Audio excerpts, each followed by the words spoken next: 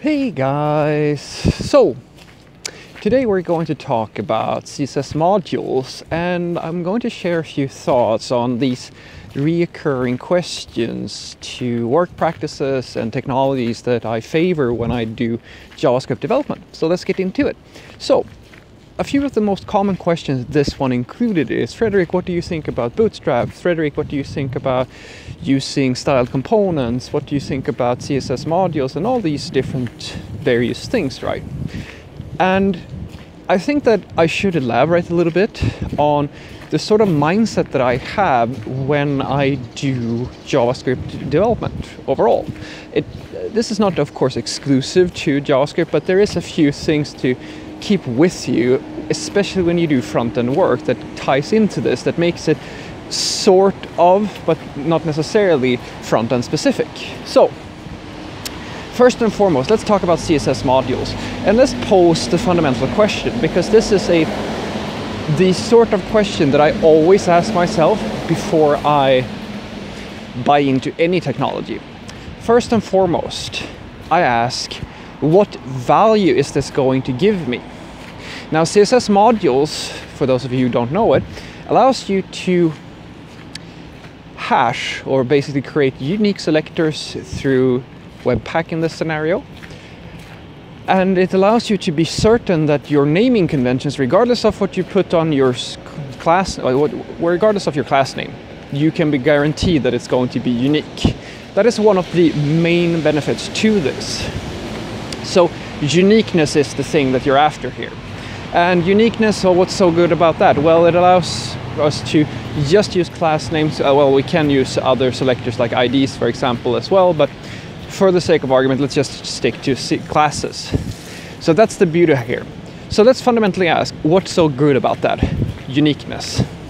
And then you ask, okay, and this is the important question, this is the one that most people don't ask, especially when you're on a hype train. All right, why is this more valuable than the thing I'm already doing? So if your answer to that question is, well, I have this problem with specificity and I always get into situations where I have an ID or like some really long selector, and it would be so nice if I could just get away from that and just have a flatter structure with less specificity. That's a great argument that you have a problem with that. But then I always pose the question, okay, is there an easier way for me to solve that problem? In this scenario, the answer is very easy. Well, you will have to rethink the way that you do CSS.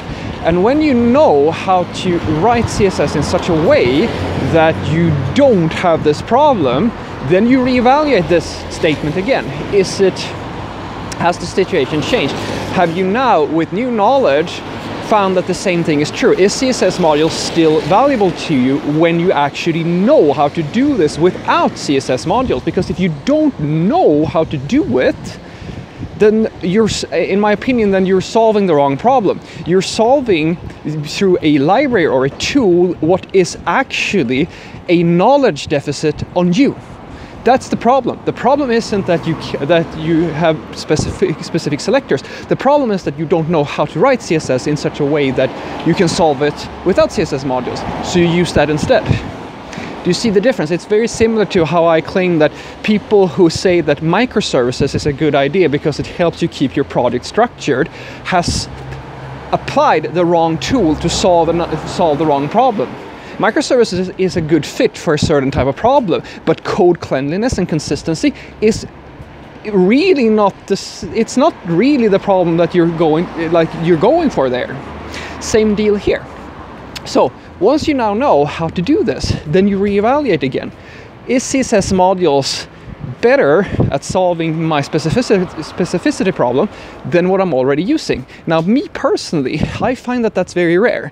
I use BEM to solve specificity problems, and to this day I have not found a single scenario where I thought CSS modules was better at solving this problem for me than just using BEM. I'll raise my finger and I say, because we're going to be objective here, though I have found that specificity problems, when you have actual how do I put this? When you actually have put time and effort into thinking about how to structure your CSS, can still be an issue if you have a component or something like that where there's a very high risk of global mutations. So if you have a component that you put into a third party's website and they have all tons of CSS, then you really need inline styles or CSS modules or something like that to really be sure that your stuff stays completely untouched by the global mutations. So when you've considered all these things, you have arrived at the fundamental question. And this is the fundamental question to ask.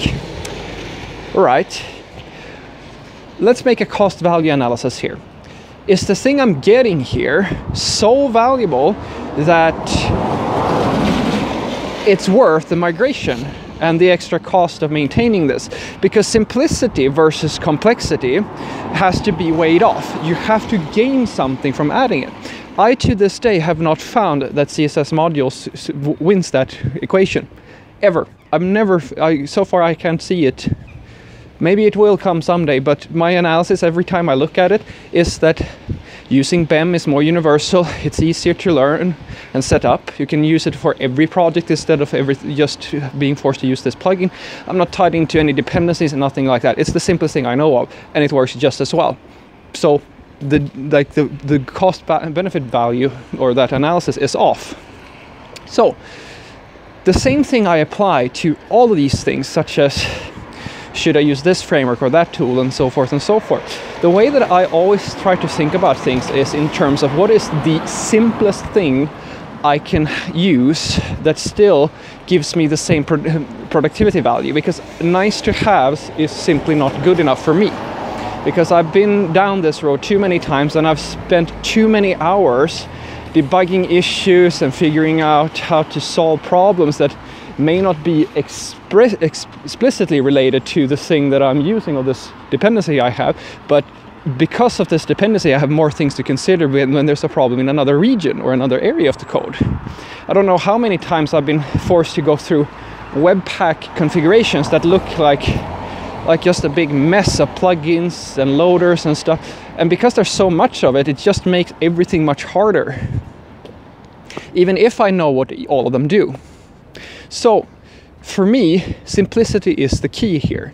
And so when you ask these questions about CSS modules and style components, you have to fundamentally remember, I will always most likely go with the thought, okay, which one is simpler?